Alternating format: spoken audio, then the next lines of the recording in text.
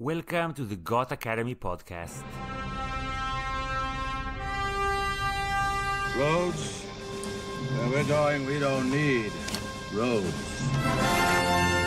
It's going airborne. Well, we used to look up in the sky and wonder at our place in the stars. Hi everybody. Hi, Dr. Rutger Vos. Shalom, Chavalim. It's your boy, Dr. Rutger Vos. Oh my goodness, you are here. You are in Tel Aviv. Welcome to our country. Thank you. It's warm here. It is warm, but it's actually hotter in Europe. It's now. It's unusually hot in Europe right now, so I'm fleeing to the cool. And actually, this is a great setup for today's topic. What to talk about? Hyper disaster! Natural disasters.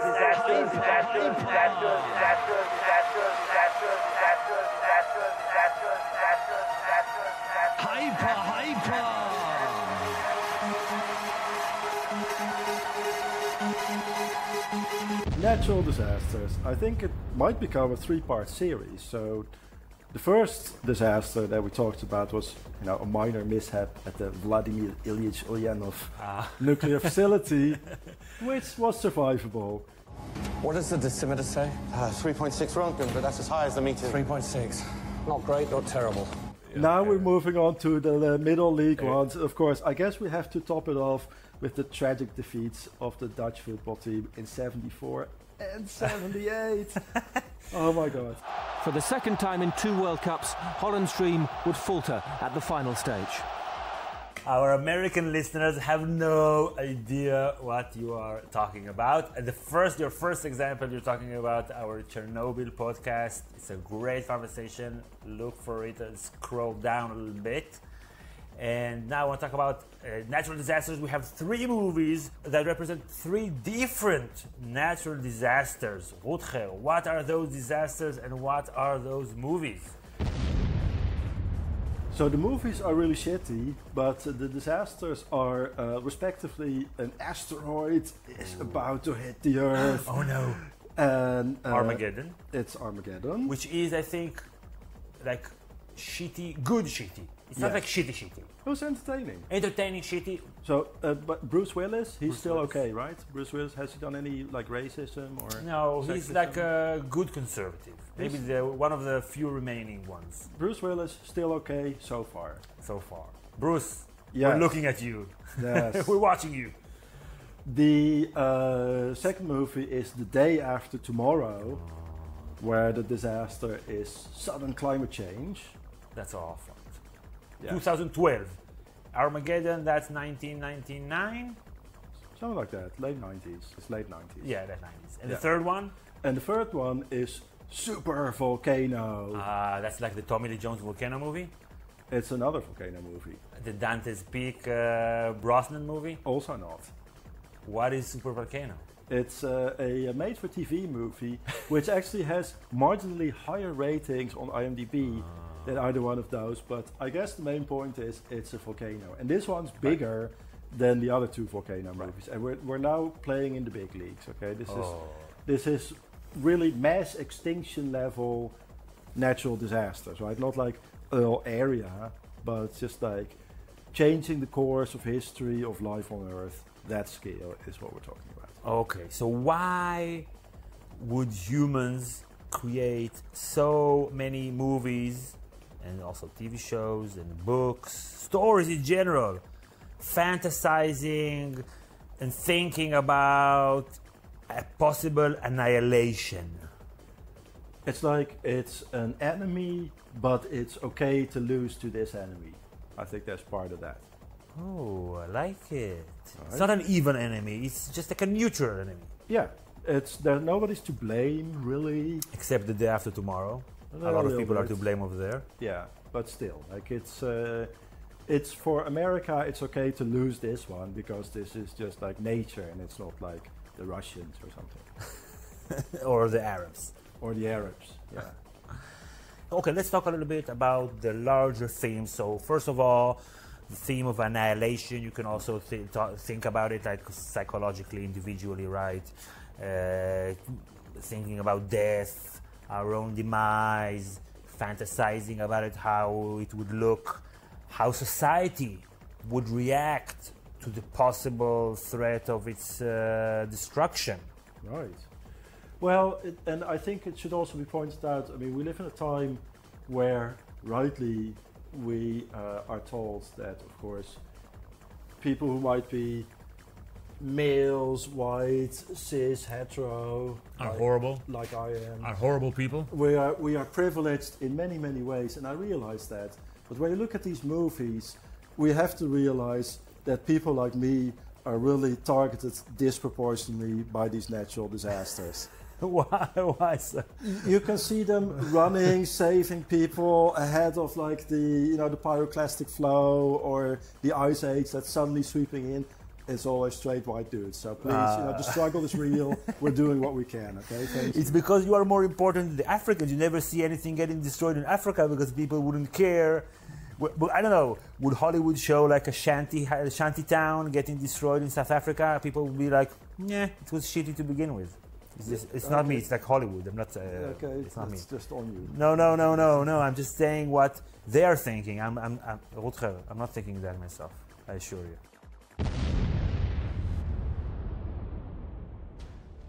So you want to start with Armageddon? Sure. Oh, Armageddon. Such a bad good movie. Yes. Such a bad good movie. Oh. And I think this is, first of all, it's clearly pre-9/11 America. Yes. This is just like a relic from an America that doesn't exist anymore.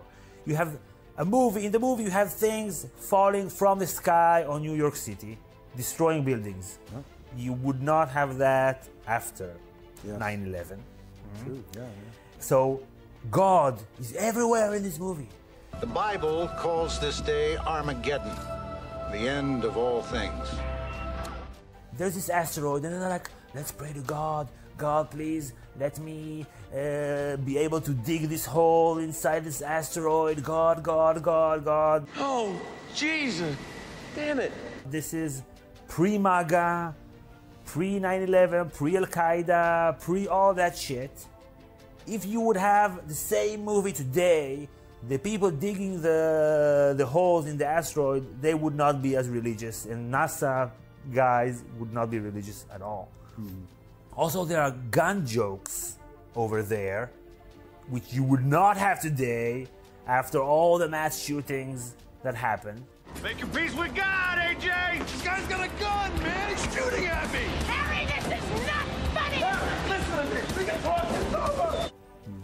You of course you have sexist jokes, but you also have pedophilia jokes, like underage jokes. Like Steve Buscemi has like when the FBI is coming over, it's like telling Bruce Willis, Harry, I swear I didn't know how old she was. That's so funny. I slept with a 15-year-old and I'm 35. That was a little uncomfortable. Yeah. It was uncomfortable. Yeah.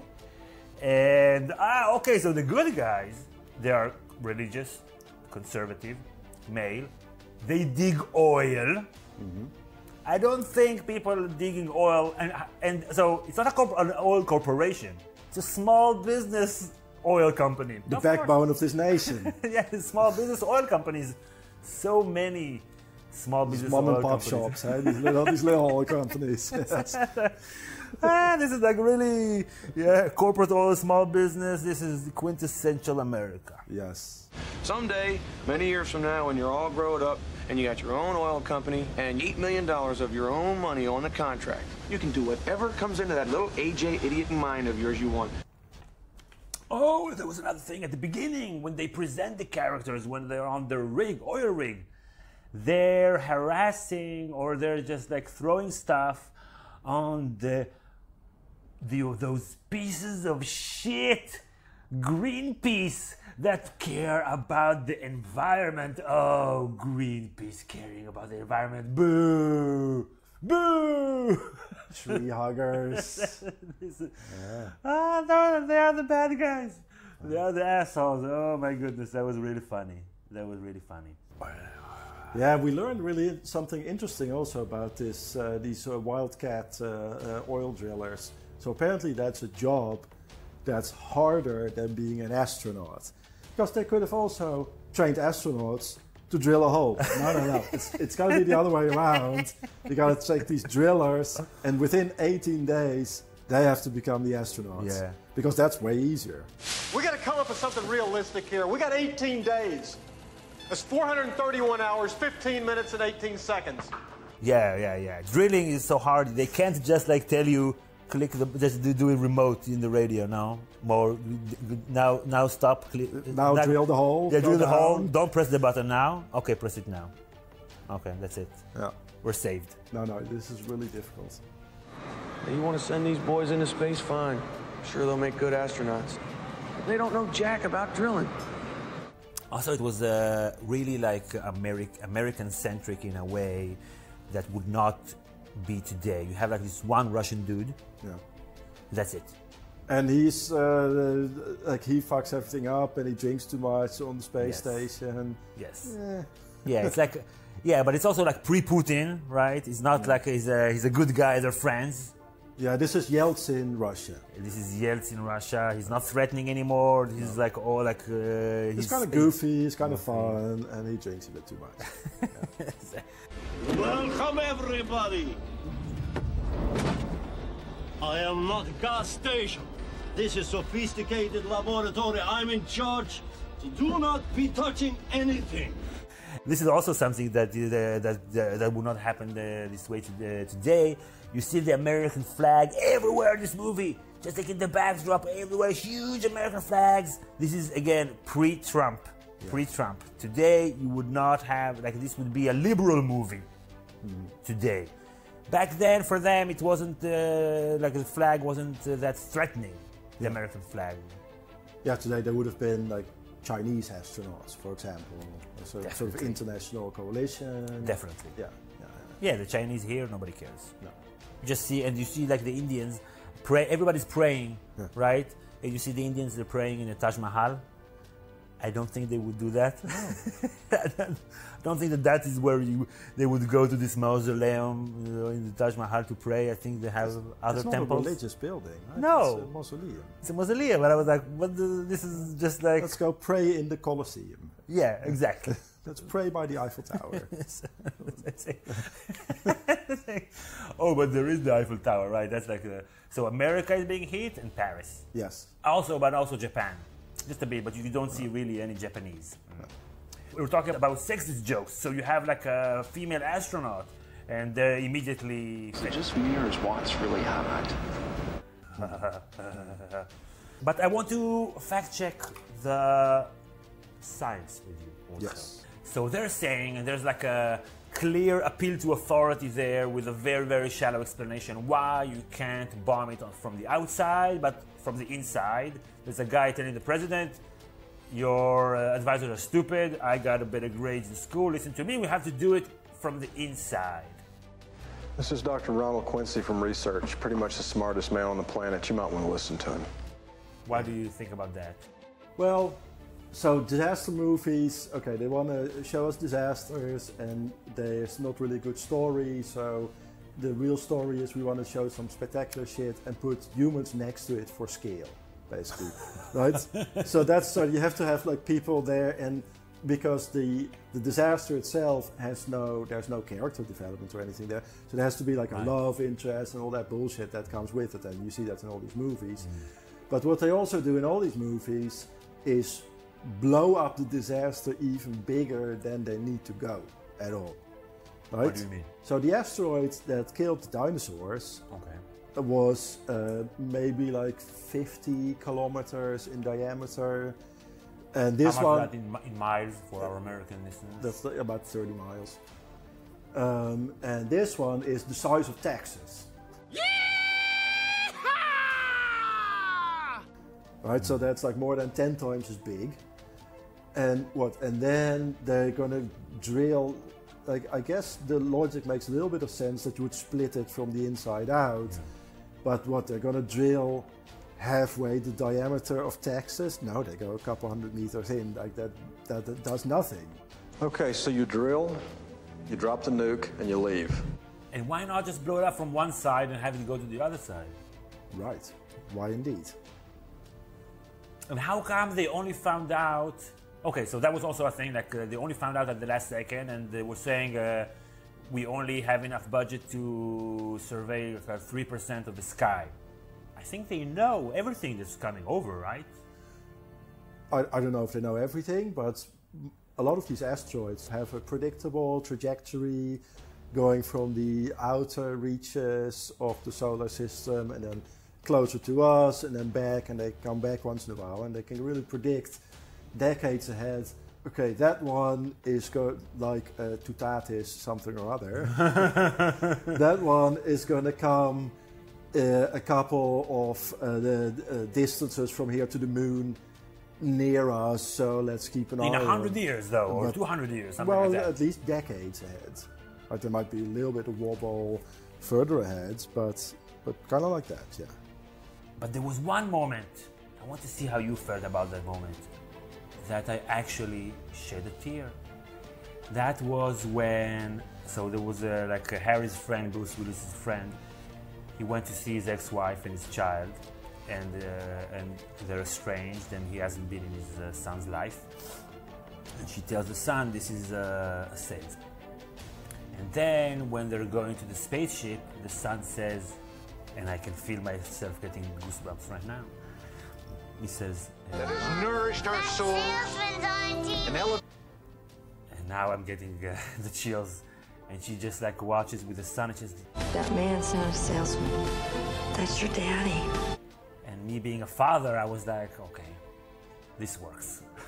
This works. I agree, yeah. Yeah, that bit was, that works. And it just like showed me how much, even though we don't show it, how much we crave like ultimate approval from our children that we did good. Yeah. We did good. And then by the end of the movie, spoiler alert, they beat the win against the asteroid, and his son is there hugging him, and that was another emotional moment for me. Don't make fun of my emotions. No.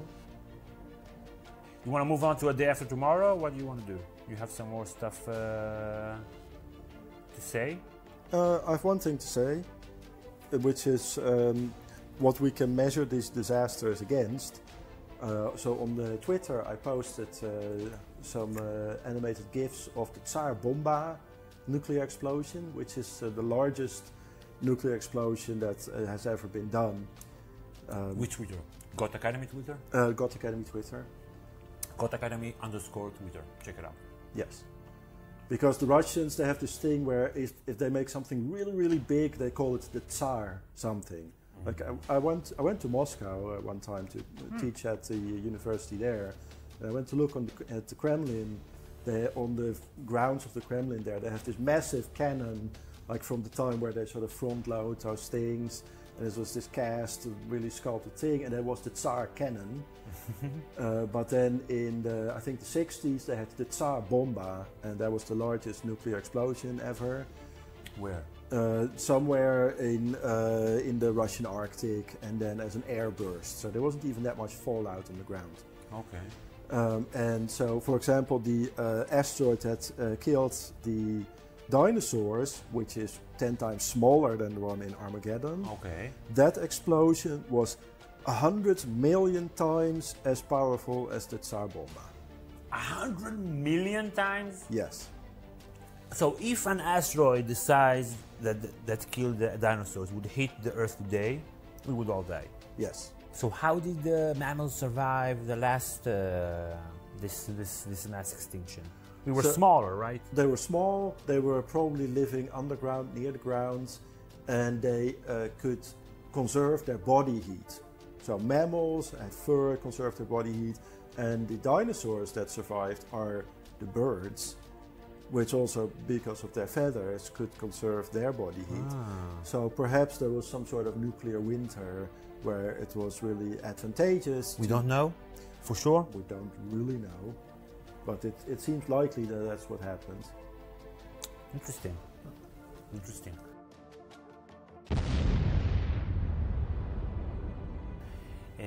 Okay, so let's go to the day after tomorrow. Yes. This is global warming, climate change, boom, just like that. In a few weeks, everything changes. The long night. Yes. how scientifically viable, plausible is what they are describing over there? Basically, they're describing that the Gulf Stream stops running. Yeah. So there's this circulation of warm water that goes through the Atlantic, basically from the Caribbean and then further up north, ending up by Scandinavia, more or less. But when that stops, then all of a sudden things get colder. And actually there's two things about the day after tomorrow which are worth keeping in mind. So one of them is that the traditional view of ice ages was that these are events that kind of gradually come up and gradually go away. And what we now think we know is that some of these cooling events were things that people would have noticed over the course of their lifetime. So not that you have to like outrun the freeze and get into the building and upstairs because the ice is coming. That was ridiculous. I want to ask you, is that... No, that's absurd. We have to get out of here now. Brian, get this supplies. But this is just like to make it a horror movie when they're at the eye of the storm. Oh, you see the ice coming, coming out, run, the ice age is coming. No. It's as if the hand, like the hand of a monster is reaching out. No, it's not like that, but it's the span of a couple decades, for example. And the other thing that is probably true is the effect of the Gulf Stream shutting down. Well, we found something extraordinary. Extraordinary and disturbing, that is. You recall what you said in New Delhi about how polar melting might disrupt the North Atlantic current? Yes. Well, I think it's happening. So what they're actually referring to in Day After Tomorrow is the last cold spell of the last ice age. There was a time called the Younger Dryas, which is named after this little flower which you can see in drill cores. It's like an Arctic flower which all of a sudden spread again. And it's an indicator of all of a sudden it got way colder again. And spread in places that are now not Arctic. Right. Okay. Right. What we have found locked in these ice cores is evidence of a cataclysmic climate shift which occurred around 10,000 years ago. The concentration of these natural greenhouse gases in the ice cores indicates that runaway warming pushed the planet into an ice age which lasted 2 centuries. Yes, it is a paradox, but global warming can trigger a cooling trend. Let me explain. The Northern Hemisphere owes its temperate climate to the North Atlantic current. Heat from the sun arrives at the equator and is carried north by the ocean. But global warming is melting the polar ice caps and disrupting this flow. Eventually, it will shut down, and when that occurs, there goes our warm climate. And so the understanding now is that it went as follows. North America was covered with an enormous ice sheet, and that started melting and formed this enormous lake at the center of Canada, more or less. It was a lake as big as the Black Sea. And so this lake was getting bigger and bigger and bigger and bigger. And then all of a sudden, it spilled into the Arctic Ocean. The understanding is that that probably caused the shutdown of the Gulf Stream, and that plunged the Earth back into this cold spell of about 1,000 years, which all of a sudden it got way colder, and so much so that actually in, for example, where we are now in the Middle East, it got a bit cooler, but also a lot drier, and that drove people into the river valleys. And then maybe that was the impetus for starting to actually grow your own food. Interesting. But I want to understand the Gulf Stream. How does it operate? So this is like a warm stream inside the Atlantic. So you told me this, like Lisbon is at the same latitude as New York City. Yeah. It's warmer, way, way warmer than New York City. Yes. And that's the Gulf Stream. Yes. Okay. So all the big oceans have these circulations of like warm water at the surface going one way, and then colder water going the opposite way. And why does it get hot and warm, and why does it get cold? So it's warm in the tropics, and then it moves, and then it cools down, and then sort of the return flight is way deeper of cold water from the Arctic. So it's not warmer all around, it's just warmer in Europe. It's warmer one way and then colder going the other way. Okay. Okay. So there's like a similar stream in the Pacific? Yeah, sure. No, I didn't know that. And in the Indian Ocean as well. It's Native American ocean, sorry. Ocean. So in the day after tomorrow... I apologize, everyone. Sorry. A bit old-fashioned here. The Red Sea, is that also not okay? No, Rutger. It's the Jewish sea. Okay. So, day after tomorrow, that's 2012. That's already different. You have the UN, you have scientists from all over the world. It's more international, like the Americans there are way less pompous and vain and sure of themselves than what we see in Armageddon. Yeah, and Dick Cheney is in this movie. Ah, right. Basically. Dick Cheney. Please explain.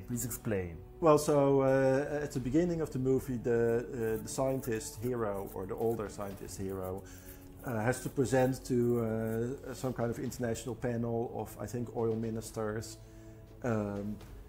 And so then he has to explain this story of, well, actually, because of global warming, there's meltwater, and it could actually cause a cooling event. And then there's this guy who looks exactly like Dick Cheney, and being the Halliburton operative that he is, like, how's this possible? Global warming could cause cooling. You, whatever, scientist. This is silly. We have to think about business. Exactly. If we do not act soon, it is our children and our grandchildren who will have to pay the price. And who's going to pay the price of the Kyoto Accord? It will cost the world's economy hundreds of billions of dollars. With all due respect, Mr. Vice President, the cost of doing nothing could be even higher. Our economy is every bit as fragile as the environment. Perhaps you should keep that in mind before making sensationalist claims. Definitely a sign of the times that they had him in there. That was definitely intended to remind us of Dick Cheney. Right, and he was, even though they didn't say, he was clearly Republican. And then by the end, when they enter an ice age, Americans immigrate to Mexico. Yeah. And this was also great back then, but now it's even better. Yeah. It's so awesome to watch this now and to think about how incredible that would be. And the Mexicans let them in exchange of forgiving the entire debt of Latin America. Yeah. These past few weeks have left us all with a profound sense of humility in the face of nature's destructive power. For years, we operated under the belief that we could continue consuming our planet's natural resources without consequence. We were wrong. I was wrong. The fact that my first address to you comes from a consulate on foreign soil is a testament to our changed reality. Not only Americans, but people all around the globe are now guests in the nations we once called the Third World. In our time of need, they have taken us in and sheltered us. And I am deeply grateful for their hospitality. Even though it's their fault that the world is now turned to shit. Yes. This is the Americans' fault.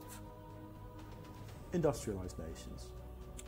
And I think Americans are responsible for like a third of all greenhouse gases and stuff. Does it have to do with greenhouse gases? That's what caused... What was the trigger in the movie scientifically that caused this Gulf Stream to stop? Human-caused climate change. It's very general. Well, so it's greenhouse gases, CO2. Oh, so we talked about the last ice age, which is sort of the ice ages that we think of, with humans hunting mammoths, and sort of half of the continents are covered in ice, and as you go towards the equator, it's a bit more livable, and so on. Like, this is what we imagine about ice ages. But what maybe not all listeners know is that there have actually been much more severe ice ages further in the past, where actually... When we were alive? When you No, way, like hundreds of millions of years ago. For example, there was an ice age called the Cryogenian, and cryo is like ice, right? And genian or genian is like birth. And what's interesting about that one is that the Earth was probably an entire snowball or ice ball. Really? Yeah. And right after that, that's when all the different many of the different forms of animals pretty suddenly appeared in the fossil record. So it was like this weird sort of moment where the whole Earth was thrown into disarray, and right after new opportunity appeared, and all of a sudden, at least that's what it looks like in the fossil record, a lot of different forms of animals appeared quite suddenly. And so this is about 700 million years ago. And there's an even freakier one, which is about 2.5 billion years ago, which is referred to as the oxygen holocaust. Yeah. Another holocaust? Yeah, so what happened then was that first plants appeared and evolved photosynthesis. And so they started very quickly taking CO2 out of the atmosphere and pumping O2 into it. And that caused kind of a reverse greenhouse effect. Okay. Right? That's a good thing. Well, except for us, because we breathe oxygen. Sure, but at the time there wasn't anything that breathed oxygen. So there was a runaway reverse greenhouse effect. And what happened first was that all the iron that was dissolved in the seas sort of deposited, because it became like rust, like oxygen iron. So we see that in the fossil record. We see the red bands, and then after that was exhausted, there was another snowball Earth for a while, or maybe a slush ball Earth, which is this idea that almost the entire Earth was covered in snow and ice, and around the equator there was this band of slush puppy where there was a little bit of movement still.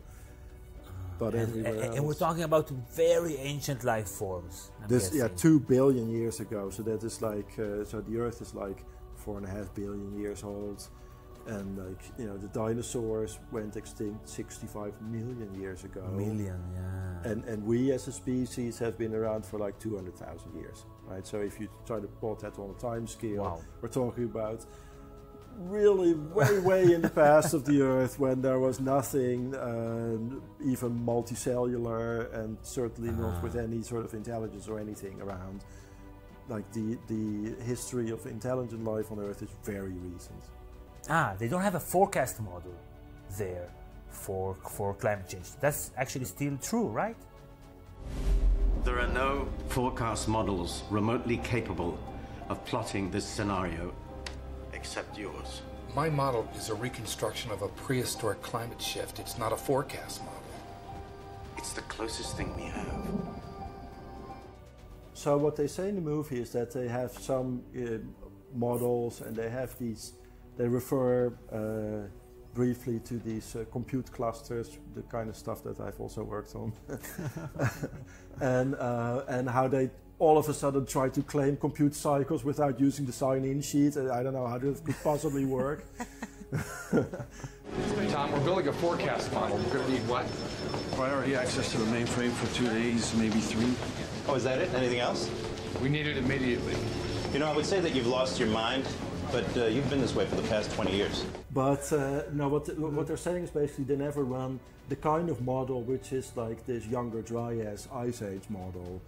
And so now they want to run that model on the meteorology kind of infrastructure to come up with new predictions. And then all of a sudden, of course, the model works. And then you see these 3 enormous disaster, whatever, hurricane, ice things on the Earth, and it all fits perfectly.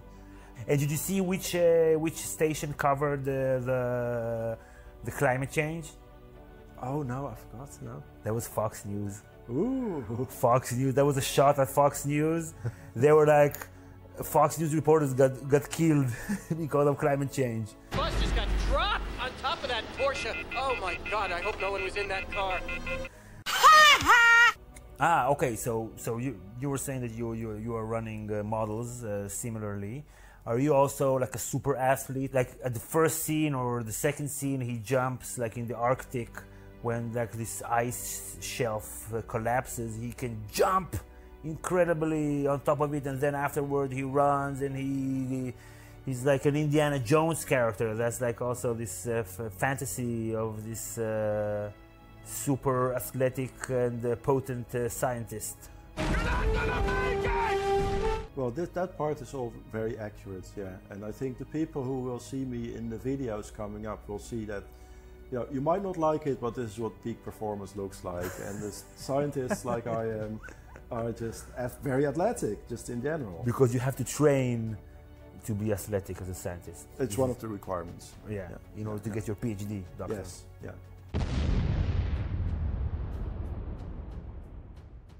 You feel like we can move over to the Supervolcano movie? Yeah. So this is about... because this is a movie that nobody will have seen, and that's very boring and nobody will see. Nobody cares. Nobody cares. But you can see it on YouTube, by the way. So I think here I should insert some extra material, which I'm going to announce now. For the Patreons. For the Patreons. Okay, let's talk a little bit about Patreon. So the channel and the podcast are sustained and supported exclusively by the patrons. You can go on patreon.com/GotAcademy. If you want to help us make as many of these as we can for the long haul, we could really use your support. Yes, please. Yes, please. This would be very much appreciated. And we also post on every single podcast that you and I do, Rutger, an extra bit, either about an extra movie or if there's just like extra material that we feel would be too data intensive for the larger audience. But if people are curious about any kind of thing, in the King Arthur extra bit, you went into detail about large parts of history, of European history, Roman history, and stuff like that. And here you say that you have a lot of cool facts about underground volcanoes. No, it's even cooler. We're going to talk a bit about volcanoes, and so volcanoes have, like, there's a rating scale of how intense they are, right? Just like for anything, for earthquakes, it's the Richter scale and so on. Volcanoes, it's the Volcanic Explosivity Index. Volcanic Explosivity Index. Okay, that's not very catchy. Yeah, this is the VEI. And so, for example, a VEI 4 event was Mount St. Helens in 1980. 25 years ago today, a Como 4 News photographer had a hunch. So Dave Crockett headed to Mount St. Helens, pretty sure that something was going to happen. Boy, was he right. He spent the night there, and then at 8:32 a.m., May 18th, 1980, the volcano blew its top. Como 4's Bob Thronson says Crockett was an eyewitness to what he called hell on earth. Okay. And the Pompeii. the Eyjafjallajökull, which was this one. Yeah, well, so I checked on Wikipedia. There's an Icelandic person who pronounced it correctly. So we'll splice it in right now. Click. Eyjafjallajökull. So that was in 2010, which impeded the air traffic across the Atlantic. I remember that, of course. So there was a VEI 4. What about Pompeii? There was VEI 5. And so Mount Pinatubo and the Vesuvius were both VEI 5 events. June 12, 1991. The Philippines. After a series of earthquakes felt around the country, everyone in the Philippines is busy making their lives move forward. Kids go to school. Workers go to their workplaces, and it was a normal day for all Filipinos. But under the ground, a volcano is making its deathly move. Mount Pinatubo, standing at 4,900 feet and located 55 miles north of Manila. Then at 1:42 p.m. on June 15, 1991, comes one of the single most cataclysmic natural events of the 20th century. A release of energy 200,000 times greater than the Hiroshima atomic blast. A cubic mile, 5 cubic kilometers of magma detonates straight up, reaching the stratosphere in seconds. So the scale is always about how much they eject in terms of mass, right? So a VEI 4 event is less than 1 cubic kilometer of stuff. So VEI 4, like Mount St. Helens, that was a quarter of a cubic kilometer. So a quarter of a cubic kilometer. So you have to imagine like maybe a block of 1 by 1 by 1 kilometer. Anything below that is VEI4 max. Then Okay. VEI5 is between 1 and 10. Whoa. So that's already... It's a big difference between 1 and 10. Yeah, so this is a log scale, right? Whoa. Vesuvius was about 3.3 cubic kilometers of mass ejected into the sky. In how long or short span of time? So this is really the explosion, right? So The first one, just the initial explosion? This is just like, there goes the mountain. A VEI6 level event was the Mount Krakatau in Indonesia in 1883.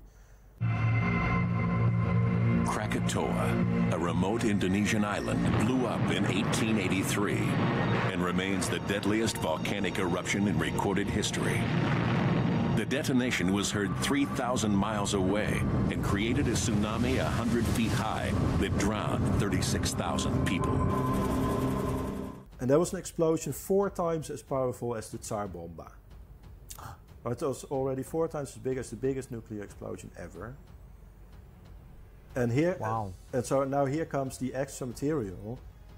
One of my ancestors, on my mom's side. Okay, so this is now just for the patrons now? Yeah, now I'm just priming the pump, like what's going to happen. So now everybody gets to hear what you're saying right now. Yeah. So one of your ancestors? One of my ancestors, Albert Vos, was as a 15-year-old boy. He went to sea, and he went, of course, on Dutch marine vessels to Indonesia.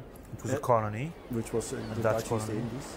And he kept a shipping journal, his diary, and we have the diary, and he observed the event. Nah. So there's going to be readings out of his diary. Nah, really? You brought it here? I have it.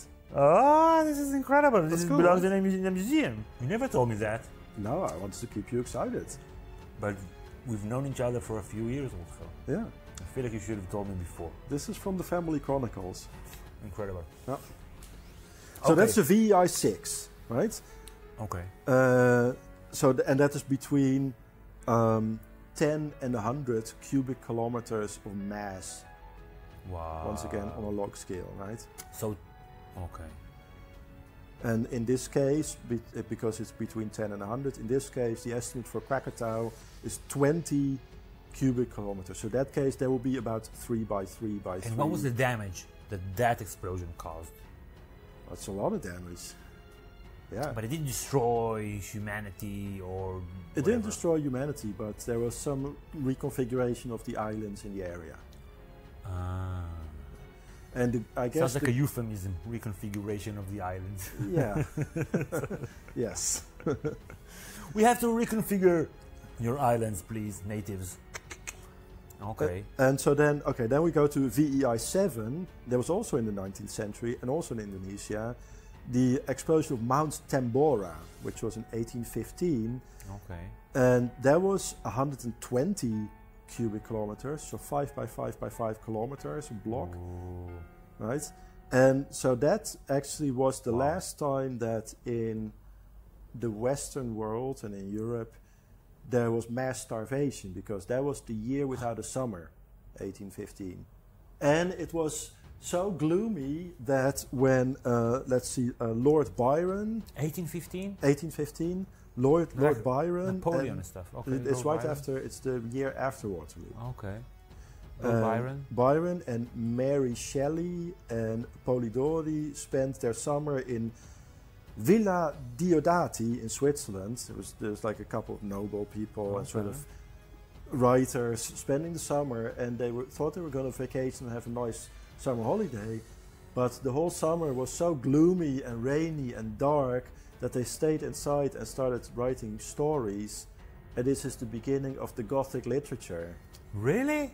In that summer, Mary Shelley wrote Frankenstein, and Polidori wrote the vampire story. That's the Dracula story. This is awesome stuff. That's what volcanoes can do on the other side of the world. Volcanoes on the other side of the world change Western culture. Yeah. Basically. Yeah. And brought a whole new field and topic and theme into Western stories. Yes. It's alive. Oh, it's alive. It's alive. It's alive. It's alive. Oh, in the name of God. Now I know what it feels like to be God. Oh. Even though, so Frankenstein is like a man-made disaster, quote unquote, which was caused by a natural disaster. Yes. Not caused, triggered. Triggered, yeah. Okay, so in the movie, it's an underground. Right. Are we not there yet? Now we're getting to the movie. Okay. Yeah. Underground volcano. Yeah. First of all, does that volcano really exist? It's a Yellowstone. It does exist. It's a real volcano in Yellowstone. Underground volcano. What we have beneath our feet here at Yellowstone is a type of volcano, a type of hidden volcano, referred to as a restless caldera. Caldera because you'll note it resembles the shape of a cauldron, and restless because it spends much of its life doing what you see it's doing right here. It's huffing and puffing as the magma and the hydrothermal systems beneath the ground rise and fall for reasons that we actually don't fully yet understand. So Yellowstone basically is, you can't really call it one giant volcano, but what they say in this movie is actually kind of accurate. There is this big bubble of magma, or this thinning of the Earth's crust underneath Yellowstone, which is why there's all the geysers and all these weirdly colored lakes and things, and there's the tremors and all that. And Yellowstone has actually erupted a bunch of times on a massive scale. So these are VEI 8 level events. Okay, tell me what we just saw. All right, I'll say it. If we have a reservoir of melt down there that's larger than 125 cubic kilometers, then this model is telling us that even a moderate eruption near Norris could destabilize the rest of the chamber and trigger a... VEI 8. Super eruption. Wow. And so Yellowstone has erupted at least 3 times at that level, which means it's over 1,000 cubic kilometers of mass being blown into the sky. That's like a city, like a size of a city. A very large city. A very large city. Yeah, and then also that diameter deep into the ground, let's say. So that's like projected into the air. So 1,000 cubic kilometers, that is exactly 10 by 10 by 10 kilometers. So that will be like Manhattan, but also Manhattan as far down as it is long. Falling on Manhattan. Yeah, being blown into the sky. Oh my goodness. Yeah. And then crashing down. And then crashing down. And hot. And hot. Yeah. A hot Manhattan crashing down. Yeah. Oh my goodness. So when was that? There's at least 3 known events. One was where at Lava Creek it erupted, which is about 640,000 years ago. Oh, okay. And then there's Huckleberry Ridge, which was 2.1 million years ago. And the Heise volcanic field, actually that happened twice, 4.5 million years ago, 6 million years ago. But that's all very not in the recent history. No, but there was one on that scale also in recent history, also in Indonesia, the Lake Toba Indonesians. eruption. What's the problem with these Indonesians? It's very explosive there. Yeah. Yeah, they should calm the fuck down. Yeah. So there's something in their culture, I think. Right. It's hot-headed. Yeah, the Lake Toba eruption on Sumatra, which created this giant crater lake, was 74,000 years ago. And there's some thinking, but it's a bit debated now, that was so intense that it caused a bottleneck in human populations whose signature we can still see in genetic diversity. Explain. Large populations have greater genetic diversity. Okay. Small populations have less of it. Okay. And that principle you can also project into the past. So when you look at the diversity that exists among humans right now, it's lower than expected given how old we are as a species. And then through some clever statistics you can project backward where roughly that bottleneck must have happened that reduced genetic diversity. Okay. And there's been some scientific papers where they try to advance the argument that there has been this bottleneck and that it's because the Indonesians. But they can kind of calculate when it must have been, and then very roughly it coincides with the Lake Toba event. But now there's other papers coming out where it's basically, well, that bottleneck is just because you didn't sample quite enough human populations, and maybe it's not really the case. So this is what, like, current scientists were not quite sure. Maybe there was one, maybe there wasn't. Okay. My name is Richard Lieberman. I am the scientist in charge of, I was the scientist in charge of Yellowstone Volcano Observatory.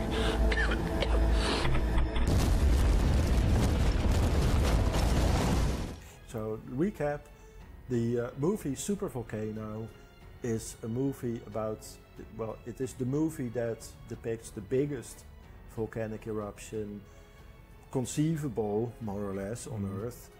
And so it's a much bigger eruption than Dante's Peak or Volcano. And it is scientifically quite accurate, so it has that going for it compared to these other disaster movies. That is pretty well researched, and it's not that bad. And so what it describes is an eruption at Yellowstone, like there have been in the past a bunch of times, and to disastrous effects. You know, America basically is kicked out of the game. Like the very last shot of the movie, spoiler alert, is a satellite image of basically North America, where you see the caldera of the volcano, and it's like the size of Utah or something like that. And then because of the whole, you know, the eruption and everything that was ejected into the sky, there's been like a sudden ice age, so you see all of North America covered in ice and snow with that big volcano in the middle. And there you have it. Okay. So thank you everybody for tuning in. We want our next podcast to be a history podcast. Yeah. And we're thinking about doing one about the Roman Empire. Yes. Not the Roman Republic. Not the. We want to try to have like a century or two timeline, and we'll do Gladiator, Rome, and another movie to be determined. But possibly Caligula. Maybe. Yes. Because then the theme would be the decadence of the Roman Empire. And we can talk about orgies finally. We've been talking about orgies. Just not on the air. Yeah, just not on the air, yes. Finally we can talk about it on the air. Yeah. And so if you enjoyed listening to this podcast, there are a few helpful things you can do. You can give it a 5-star rating, so new people coming in discovering it will know ahead of time how awesome it is. And you do that through iTunes, on Apple Podcasts, or Spotify. On Spotify, that helps. Or wherever you catch it. Yeah. There's like you can see the rating over there. We have if we compare the amount of ratings to the amount of listens, there's very few of you have been giving us any ratings at all. 2 out of 10,000 of you are good people. That's it. No. Just saying. Maybe, okay, so if you are the 2 good people, thank you. Yeah.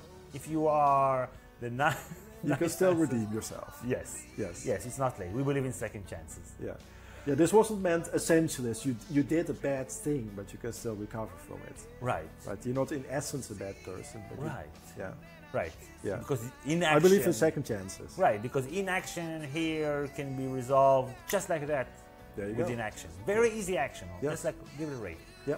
And if you want to be an awesome person, you can tell your friends. If you have friends who are interested in podcasts, in science podcasts, in movie podcasts, I don't know, you can send them whatever personally, or share it on your Twitter or Facebook, Instagram, whatever. That would be very, very much appreciated. And we want to dive into your ancestors' chronicles now, Rutger. Yeah. So I guess we don't have a bonus movie. But that would be the bonus content. So That's the bonus content. So before we go there, thank you everybody for tuning in, and we'll see you all next time. Bye everybody. Bye.